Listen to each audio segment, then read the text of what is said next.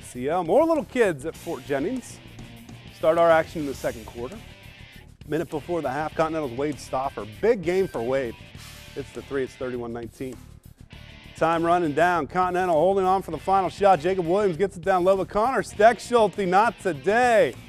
Halftime, it's 31-19. Second half, Continental's Caleb Olds hits the pull-up jumper.